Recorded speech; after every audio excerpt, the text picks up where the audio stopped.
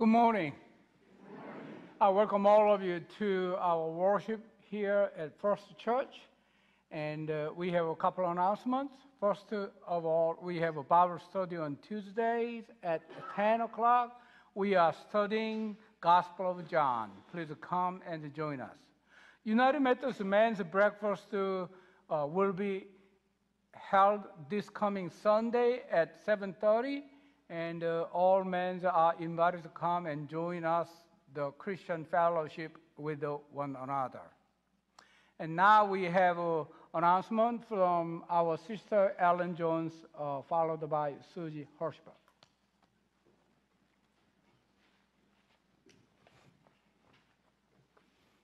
Good morning. In Ephesians chapter 4, verses 2 through 7, we read, "Be completely humble and gentle. Be patient, bearing with one another in love. Make every effort to keep the unity of the Spirit through the bond of peace. There is one body and one Spirit, just as you were called to one hope when you were called. One Lord, one faith, one baptism, one God and Father of all, who is over all and through all and in all. But to each of us grace has been given as Christ apportioned it." During our recent Staff Parish Relations Committee meeting, many concerns and praises were presented and addressed. After lengthy discussion and careful consideration, the consensus of those in attendance was that we should request of our District Superintendent, Dina White, that Pastor Kong continue to provide pastoral leadership for both First and Zion United Methodist churches. As your SPRC, we are asking two things of each member in this congregation. First, continue to express your praises and your concerns for members of our staff. Your voice is important and we will listen. Members of the SPRC representing this congregation are Doris Anderson, David Dutton, Randy Eford, Susie Hirschberger, Jody Kaiser, Kay Martin, Earl Poplin, Sarah Price, Chuck Ruth, and myself. Zion's representative is Kevin Hathcock. Second, we ask that grace be shown to each other inside these walls as well as beyond these walls and into our community as we worship and go forth to serve. And finally, let me share the words of one of my favorite hymns entitled "Grace Alone." Every promise we can make, every prayer and step of faith, every difference we can make is only by His grace. Every mountain we will climb, every ray of hope we shine, every blessing left behind is only by His grace. Every soul we long to reach, every heart we hope to teach, everywhere we share His peace is only by His grace. Every loving word we say, every tear we wipe away, every sorrow turned to praise is only by His grace. Grace alone, which God supplies, strength unknown He will provide. Christ in us, our cornerstone, we will go forth in grace alone.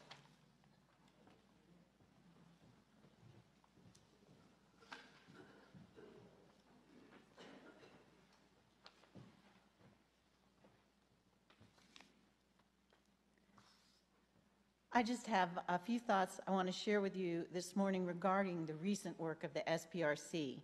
I promise to be brief. First, it's my deeply held belief that the process the United Methodist Church uses to assign pastors to congregations is God-driven. Romans 13:1 tells us that God concerns Himself with establishing leaders even in earthly governments.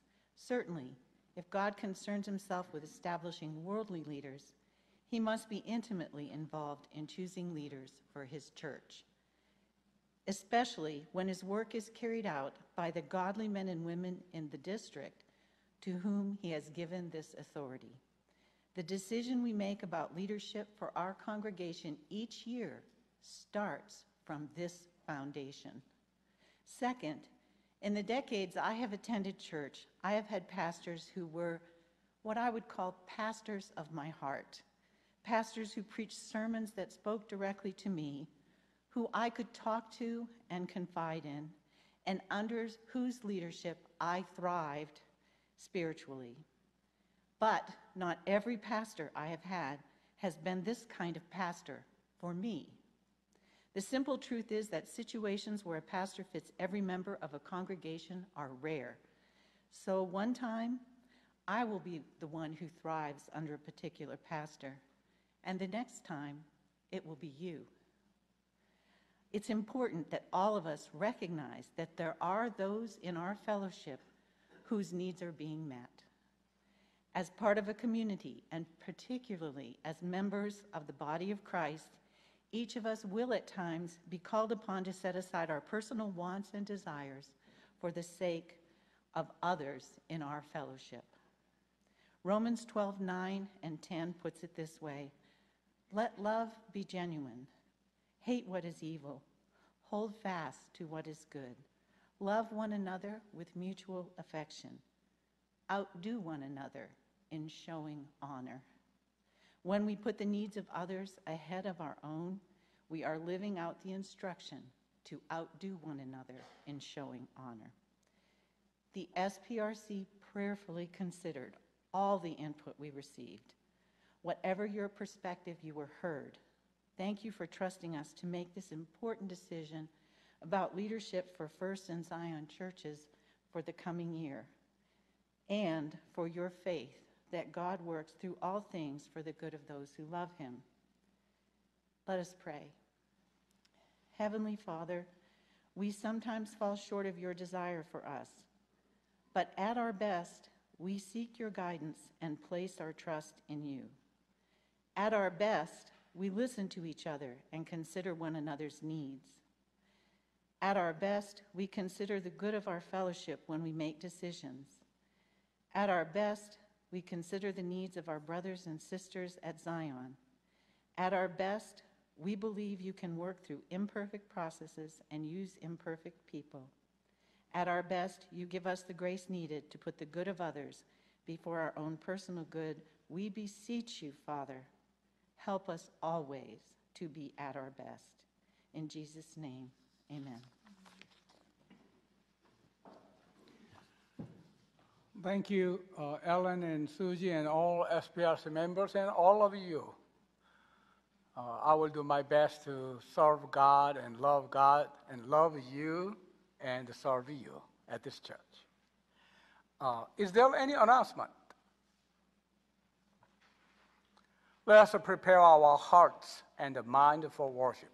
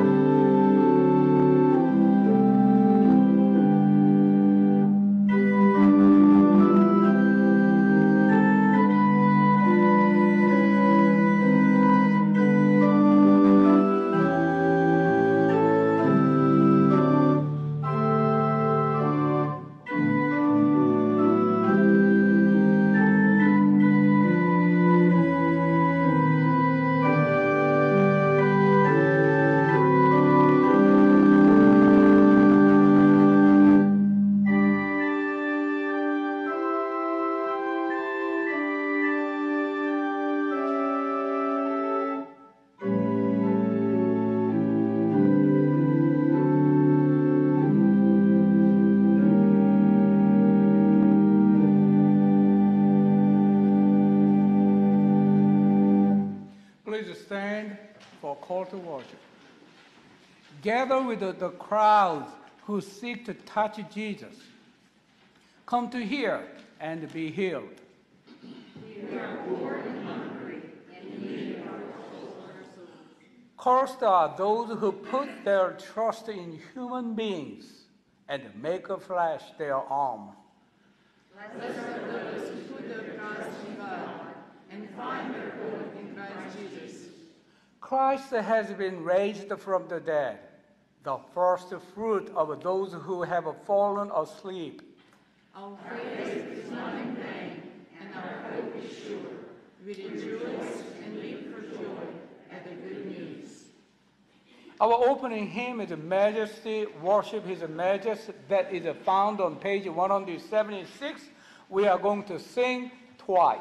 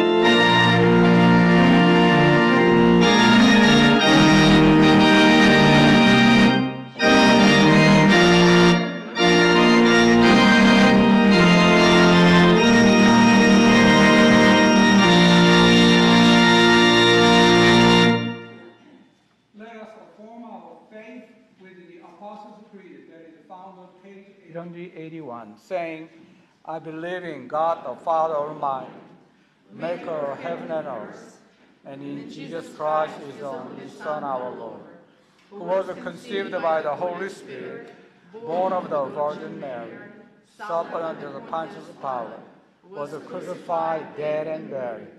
The third day he rose from the dead. He ascended into heaven, and sat at the right hand of God the Father Almighty.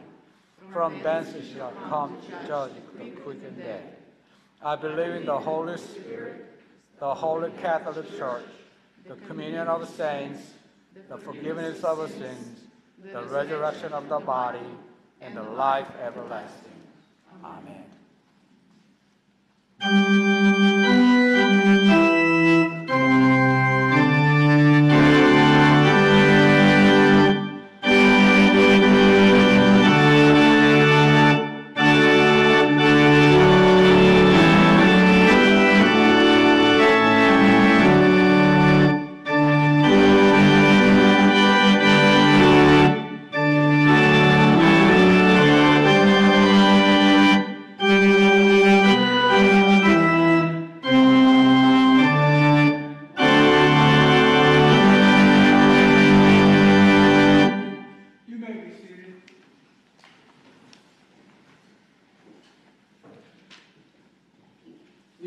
in the prayer of confession.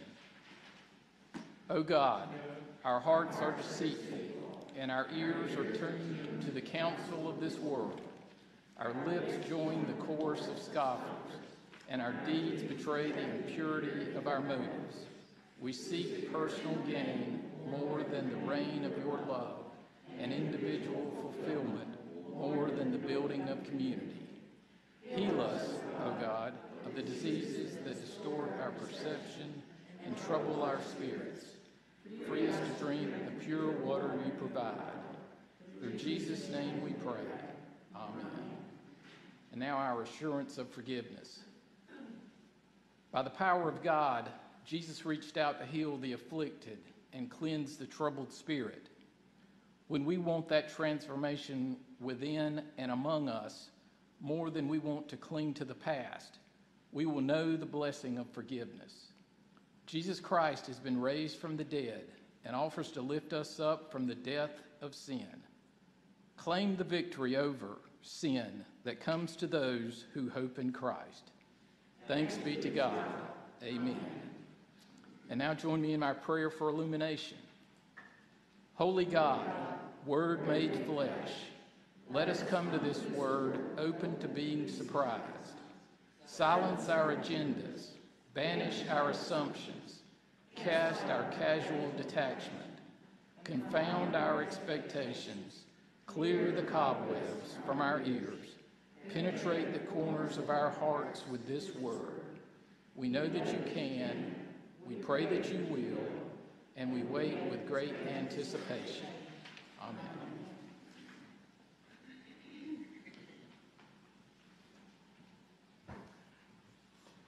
Today's scripture comes from the Ephesians chapter 4, verse 32. And be kind to one another, tender-hearted, forgiving one another, as God in Christ has forgiven you. This is the word of God for you, the people of God. Thanks be to God.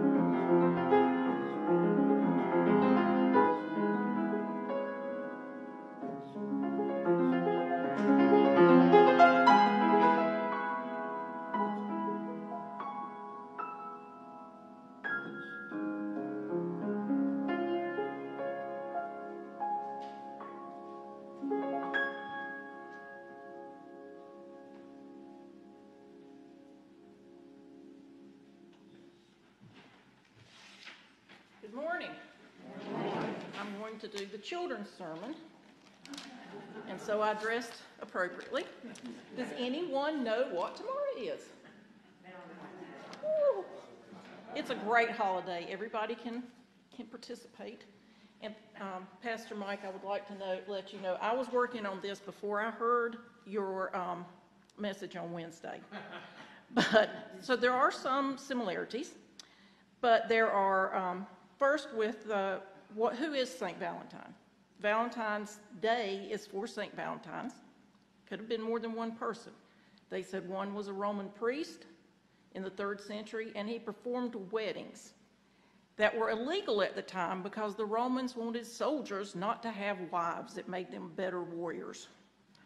The Bishop of Turin was jailed helping Christians escape, and he sent a signed note to his girlfriend or the jailer's daughter, they're not sure, and it said, "From your Valentine."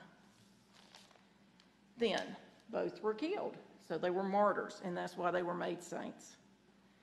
And I looked at the history of Valentine's Day, and in the traditions, February the 14th was in honor of the death of those 2 martyrs, and also, like a lot of things, it fell in line with a pagan holiday that was celebrated at the same time that was a fertility celebration. First cards were actually sent in the 1400s, mostly, of course, handwritten, until the 1900s when they started making printed cards. And then things just exploded. And today, the estimate is 145 million Valentines are sent every February the 14th. Then, this is for Pastor Mike. Chocolate was considered romantic as far back as 500 BC. He didn't know about the chocolate tradition. They gave hot chocolate to the bride and groom at weddings in ancient marriage rituals, sometimes with the Aztecs, but they found it in several different records that they were used chocolate in marriage rituals, hot chocolate. In the 1860s, Cadbury decided to make chocolate hearts. Now 58 million pounds of chocolate are sold every year for Valentine's. Red hearts that we use, like these, are 17th century. They think it was Saint Margaret Mary who envisioned a red heart surrounded by thrones. And sometimes we see that, and it's the Sacred Heart of Jesus. The real message we can see at Valentine's Day, even for children, is that Valentine's cards and gifts are expressions of our love. The Bible says true love is unselfish and directed at others. A love that is eternal. True love does not exist without God. Through our love, the world can know God's love. So let's all use Valentine's Day as a time to show others God's love. In John 15, he says, "Love one another as I have loved you."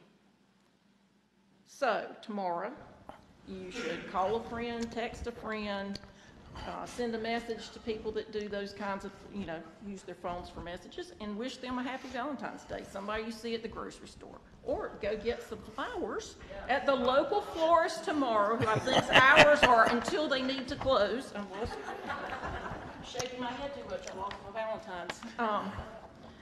So there's a lot of things we can do, and as children, and by the time my children were small, they gave cards to everyone in the class. Pastor Mike said sometimes he was left out. Normally that doesn't happen anymore. It's not supposed to. You're not even supposed to address them to a certain person. You just fill out so many cards and put your name on the inside. That way you can't hand pick one to give to somebody that you think's like the smelly kid or whatever. So, with that in mind, I'd like to close with a little prayer. Lord, fill our hearts and bless our souls for the gift of love. Give us sincere and generous love to touch each other every day. Amen.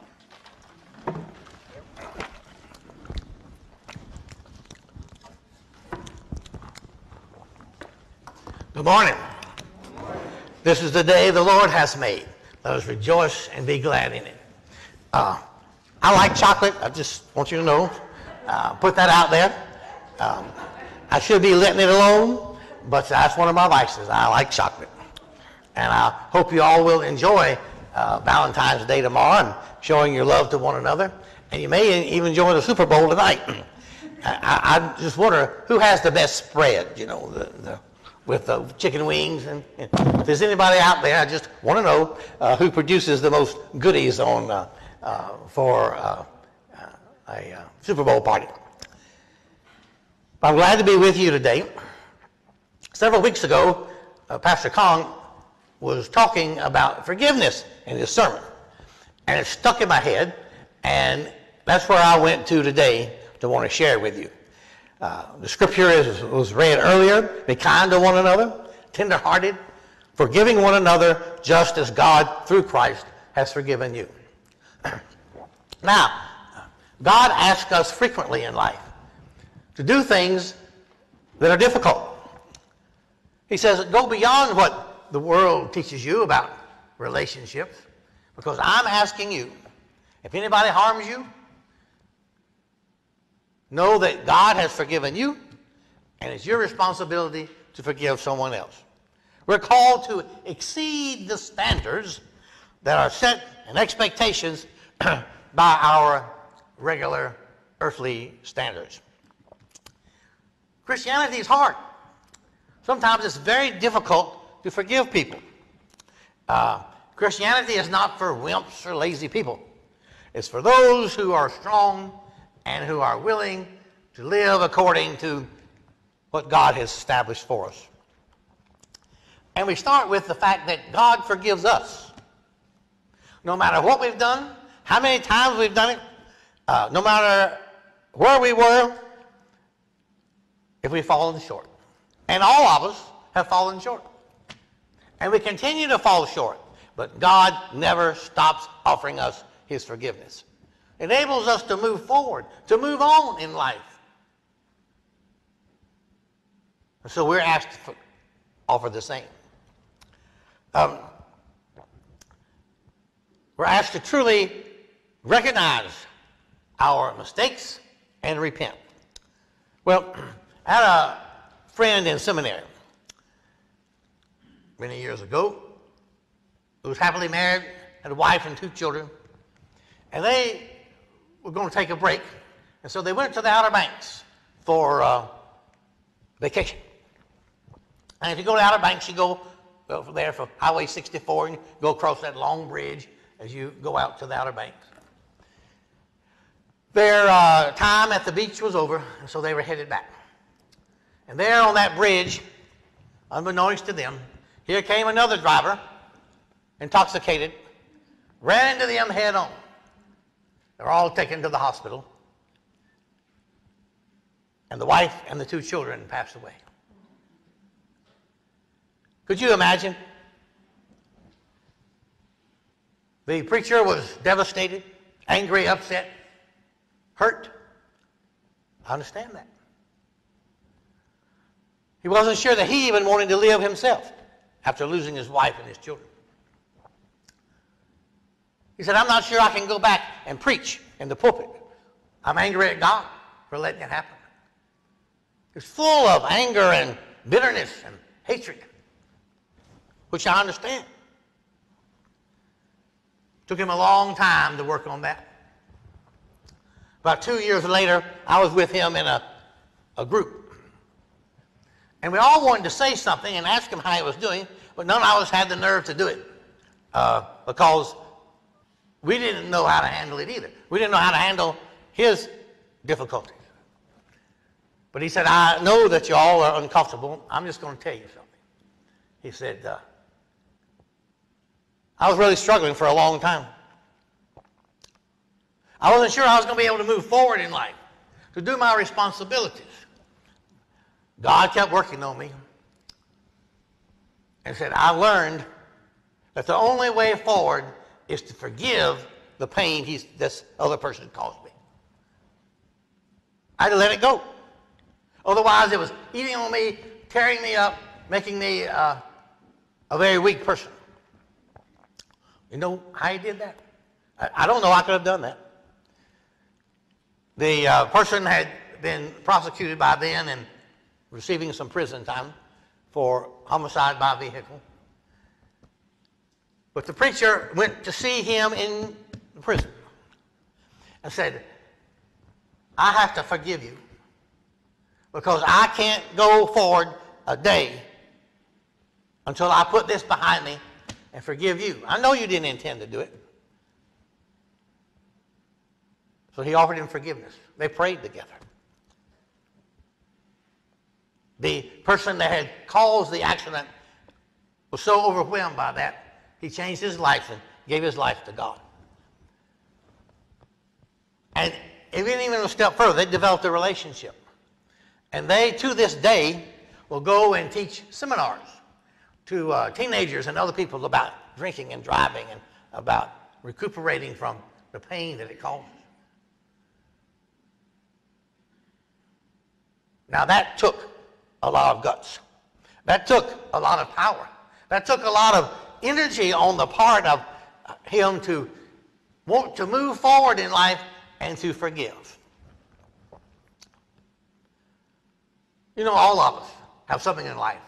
Someone in life that has harmed us in some way. It may be some little thing, it may be some big thing. But what our tendency is to do is to, somebody who harms us, we want to get them back. We want retribution. We want them punished. Yeah, I see some people shaking their head. Yeah, we want them to get the pain caused to them that they've caused to us. That is our natural way of doing things. But what does that accomplish when the day is over? Nothing. Other than we are stepping outside of the bounds of what God wants us to do. When we try to cast retribution. And then we hold grudges against people that have harmed us. I had a person in one of my churches say, don't you ever make me angry. Well, I don't intend to. He said, because if you make me angry, I'll hold a grudge forever, and I'll do whatever I can to get back at you. That's a great way to start a relationship, to win friends and influence people. I said, I will try my best not to make you angry. I'm not going to tell you the rest of that story. But anyway, that's how we started out when I went to that church. We want punishment. We want retribution. We want to hold people accountable. We believe that's the way to change. God says, no, you've got to offer forgiveness. That's the beginning of changing people's lives. We want to offer forgiveness so that they can become whole persons in Jesus Christ. We are a nation that incarcerates more human beings than any other nation, nonviolent. Now, I understand there are people who need to be separated. I get that. But there are so many people who, drug violations or some other violation, that are incarcerated for long periods of time and behavior is not corrected. What we should be about in the church, what we're about is offering love, reconciliation, and alternative. Teach to do better, to do differently. I always remember when I was at Methodist University as the dean of students, I was in charge of discipline. That was not a good one to give to me, but anyway, I had it. And I was always trying to not punish students, but correct their behavior. So I'd give sanctions where they would learn or try to learn from that behavior. And a lot of people gave me a hard time, said, get rid of them, expel them, send them away. I said, what good does that do? But just get it away from you. That doesn't help them. And if they're going to be in college, they need to learn to do differently.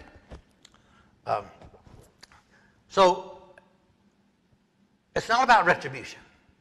It's about forgiveness and love and redemption. Oh, so important. We need to get rid of the bitterness that we have caused. You know, verse 31, right before the verse I read to you as our scripture, get rid of all bitterness, rage, anger, harsh words, and slander, as well as all types of behavior. You know, there are persons that don't have much power. So a way to get back at you, if you offended someone, they're going to tell stories on you. And if there's nothing to tell, they're going to make it up. We've had that happen over and over again. People will make up things to tell, and then before you know, if you tell enough, somebody will believe it. Put that behind you. Let it go so that you can move forward. Why do we do that? Well, forgiveness gives us a new insight in life. It's to redeem ourselves in God's eyes. God tells us we need to forgive just as Christ forgave us. Why should we receive forgiveness and not give that to somebody else? It provides healing for ourselves and others. You know, that minister friend of mine said if he had not done that, if he had not forgiven him, he could not do his job and could not move forward. Forgiveness enables us to change our way of life, to change what we've been doing that's holding us back. It's a way of experiencing joy. My friend, for a long time, said there's no more joy in his life. He has joy now. He said because I forgave and was able to move forward, that I was able to learn from this experience, and I can share my learnings with other people, and that gives me joy. And we can move forward in grace. God's grace sees us through. You know, we're never guaranteed anything in life that says to us, because of who you are and because you're faithful, nothing bad is going to happen. No one's going to offend you. You're not going to offend anybody else. No, it doesn't work that way. We ought to do everything we can to offer that forgiveness. Well, there's a part 2 here. Forgiving others is easy compared to what I'm going to say now. So get ready. The great and most difficult thing in life is not forgiving others, it's forgiving yourself. You think about that. So many of us are stuck because we've never let go of some past thing or event that we were responsible for that dictates and controls our life. Let it go. You can't do anything about it. It's done. But you can learn from it and move forward. But you've got to forgive yourself. Sometimes you can't forgive others because you never forgave yourself. Now I've worked with young people most of my life, and some of them say, I have no regrets. I've never done anything wrong. Man, I don't believe that. They don't know it yet, but they learn a little bit later as they get older and say, oh, I wish I'd done that differently. So I told you. All of us have something we think we'd have been better if we'd done it a different way. We'd be a better human being if we could let go of some of our mistakes. Our mistakes do not define who we are now. Who we did 20 years ago, 30 years ago, 5 minutes ago, doesn't matter. Because with God, we can move forward, becoming better human beings. What does that do for us if we forgive ourselves? Well, it enables us to redeem ourselves in God's eyes. It enables us to heal ourselves from being stupid in the past. Someone says to me, I hear this quote now, you can't fix stupid. Well, I'm going to tell you, and with God, you can. You can fix things in the past. You said, golly, that was a stupid thing to do. That's all right. You learn that, we know that, we're going to move forward. We can change life for the better. We can experience joy after letting go of that pain, and we can move forward in grace. I've met several people in my life that say, I'm not worthy of going to church. I said, what do you mean? They said, because I'm a bad person. I've done this, that, and the other. I said, that's precisely where you should be. And I'll tell you what, you've got a lot of company if you come to church, because we all have fallen short of God's glory and are not acting as who we should be. So we can all be sinners together, and we can learn together and move forward. That's one of the great things about the church. It's not a place for all saints, all the people who've never made a mistake. It's for us who have made mistakes. Recognize that, and we come together to learn how to be better and to move forward with God's grace. That's a powerful statement. Not many things do I know that we gather for in life? That we gather because we need to learn how to do better because of our past. Let it go. Whatever it is that's holding you back, whatever you feel like you have done that has made you fail and make you not worthy, you are worthy. You are a worthy child of God. I don't care what you've done. God doesn't have limitations on his forgiveness. Jesus doesn't have limitations. He reached out to everyone, loved them no matter what, and moved on. It's up to us to do the same. Well, we're called to accept each other, forgive each other, and move forward in grace. I want you to do something as I'm pulling this together. I want you to just close your eyes and bow your head. I want you to think of someone in your life that you need to forgive right now. It may be a family member. It may be a neighbor. It may be a friend. It may be a stranger. Just think of someone. And say to yourself in your mind right now, I forgive you. I love you as God loves you. And we want to move forward. I do not wish you any harm. I do not wish you any ill will. I wish you redemption in God's eyes. Now, while your heads are bowed and eyes closed, here it comes, the hardest part. I want you to forgive yourself. Think about something in your past that may be holding you back. Something you did when you're young in life, or something you did later on, doesn't matter. Doesn't matter what it is. I'm not asking for true confession. I'm just asking you to say, let it go. Say, God, I'm sorry. I made a mistake. You still love me, and I'm ready to move forward. Enable me to just forget it and to let it go so that I can be the person you've called me to be. I want to move forward. And it's by your grace and love that I can. Whatever it is, it's not too big, it's not too small. Let it go from this day forward. And remember these words. Be kind to one another, tenderhearted, forgiving one another, just as God through Christ has forgiven you. In the name of God, the Father, and the Holy Spirit. Amen.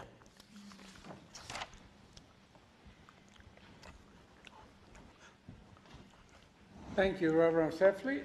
Now let us offer ourselves and our offerings to God. Sorry about that.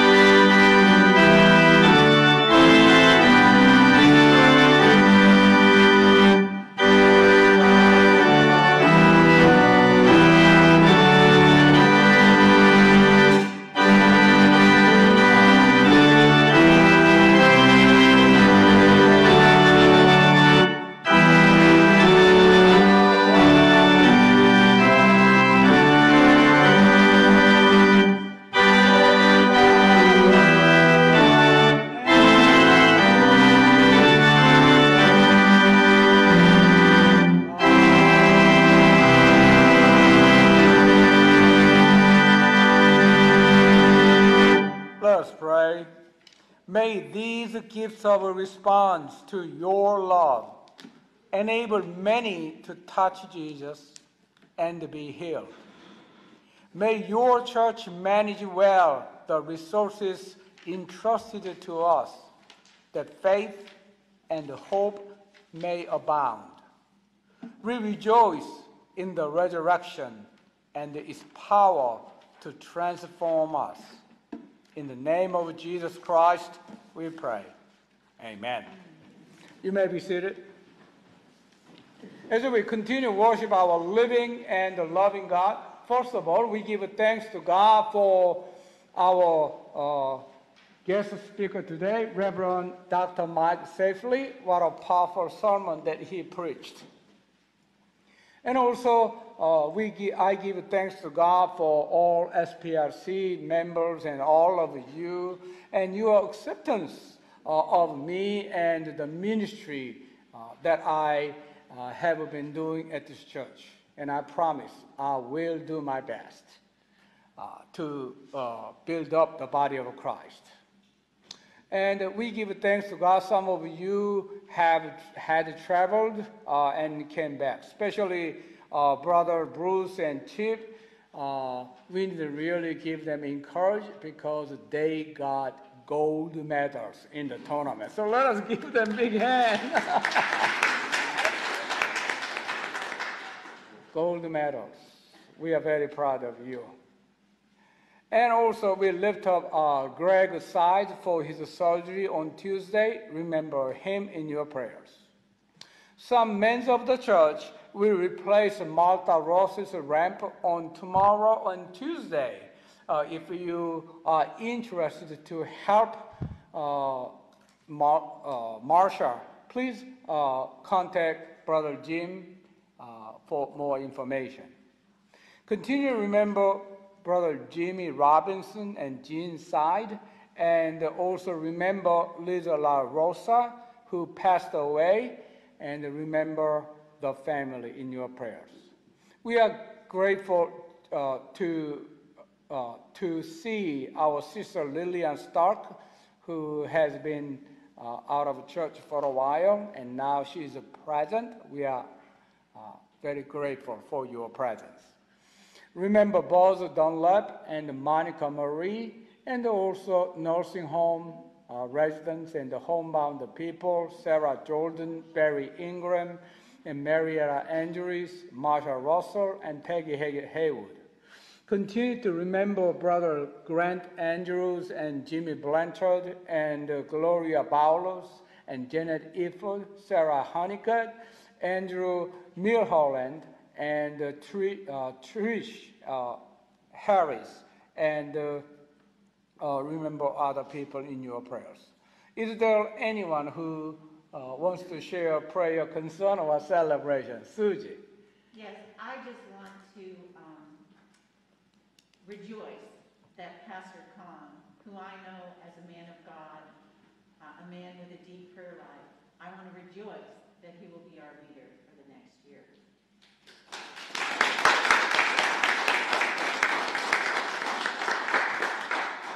Thank you.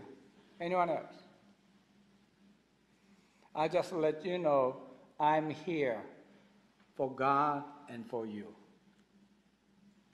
And you have been in my prayers every single day in my prayers. I promise on that. When you are down and out, call me.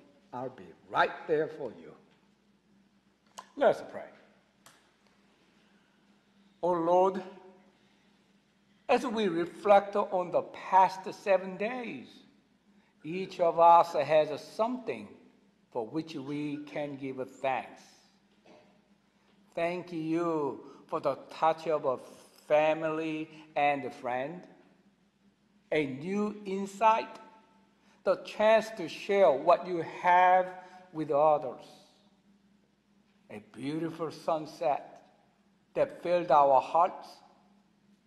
Whatever it was that gave us joy, we give thanks. We thank you for the great joy that is ours in Jesus Christ, your Son. who was sent to bring good news about life and your love. He has shown us the way of salvation and the life abundant. Yet, how little we thought about him this week. Draw us closer to Jesus through the power of the Holy Spirit. Shape us more into Christ's image, an image of love, compassion, forgiveness and mercy, truth and justice, faithfulness and holiness. We give you thanks for his model for our lives and ask courage to seek after him. We pray all this in the name of Jesus Christ, who taught his disciples how to pray, saying, Our Father, who art in heaven, hallowed be thy name. Thy kingdom come, thy will be done on earth as it is in heaven. Give us this day our daily bread, and forgive us our trespasses, as we forgive those trespass against us. And lead us not into temptation, but deliver us from evil. For thine is the kingdom, and the power, and glory forever. Amen. Reverend Safley talked about forgiveness. So our closing hymn is help us to accept each other. We are going to sing in the tune of Church's One Foundation. So please stand and join me, hymn number 560, in the tune of 545. Thank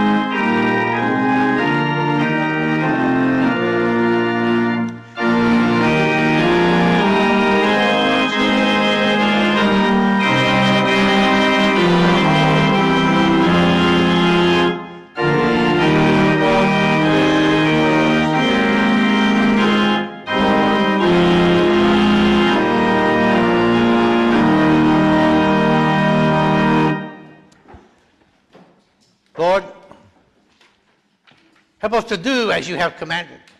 As you have forgiven us, allow us to forgive ourselves and others. And now may the Lord bless you and keep you. The Lord make his face to shine upon you and be gracious unto you. The Lord lift up his countenance upon you and give you peace. Amen.